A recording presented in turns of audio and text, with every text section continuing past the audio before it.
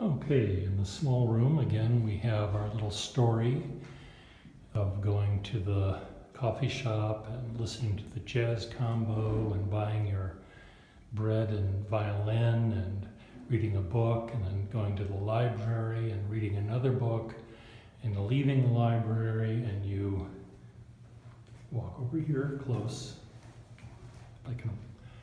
and you get in your car.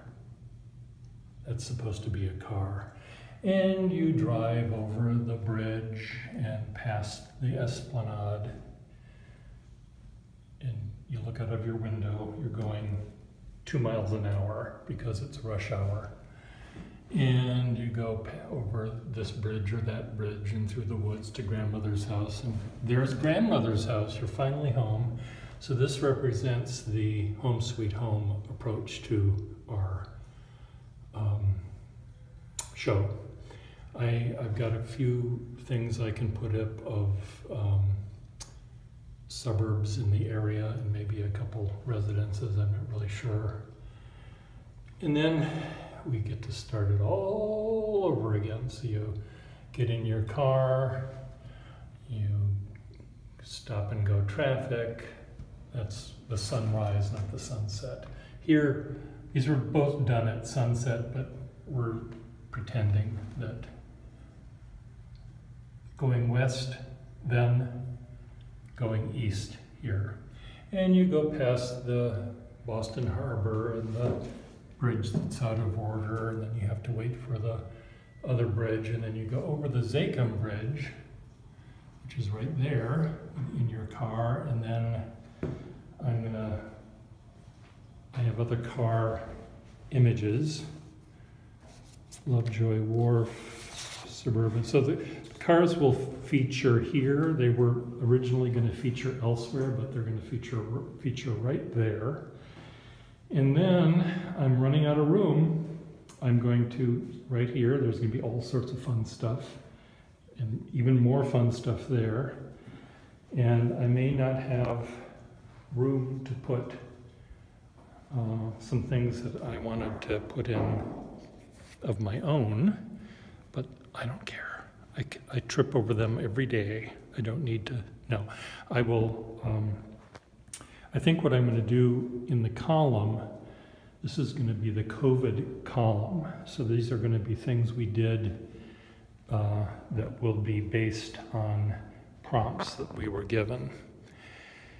And some of them were like, draw the holidays or draw something green for St. Patrick's Day, I think. And another one was draw cars. That's where I may put them here instead of on the column.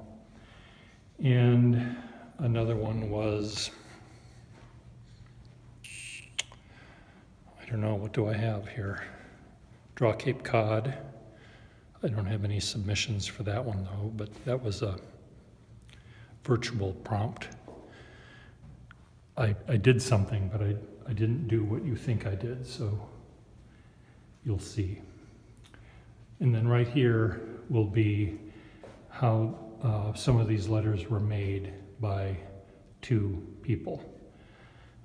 Gina and I made letters on a live YouTube channel, so we were showing the world drawings 2 at a time instead of just 1 at a time. We doubled the output. So at some point, this will all be done and the floor will be swept and everything will be up off the floor and on the wall. And I'll comb my hair. Yeah, I can hear you, what hair you're saying. I'll comb it anyway, damn you.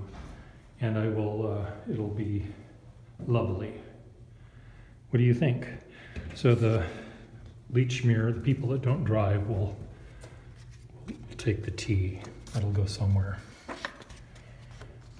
I don't know where that pumpkin's going to go.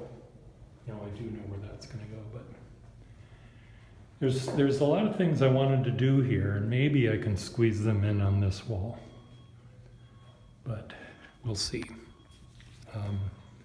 What my neighbors in my building and I have done is the urban sketchers in the group missed urban sketching when we were in lockdown. So Gina and I and Adam and I and Martha and I and Gus and I went out on our own. And we did tell people in the group about our little trips, but inviting them to come, but they were wisely staying at home. But since Gina and I live across the hall, we had more than enough time to infect each other, I suppose. But we didn't. So there, we could draw anyway. So this is a fun room. This is almost going to be completely connected. There may be a little gap or two, but if I don't have something to fill exactly that gap, your brain can do it for you. So that's the plan. Bye.